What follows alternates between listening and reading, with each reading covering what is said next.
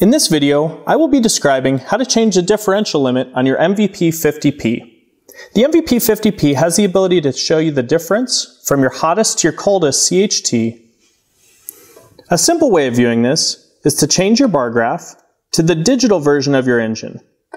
Here you can see your actual temperatures of each individual cylinder, or you can change to differential. The reference cylinder is the coolest cylinder in your engine. To change the differential limit, press the menu button, scroll down to EGT CHT bar graph setup, and press the rotary knob.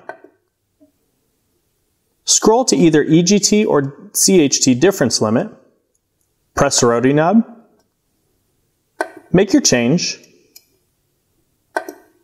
press the exit button back to the main screen. If you exceed your differential limit, on your bar graph, you'll now see the difference light change yellow.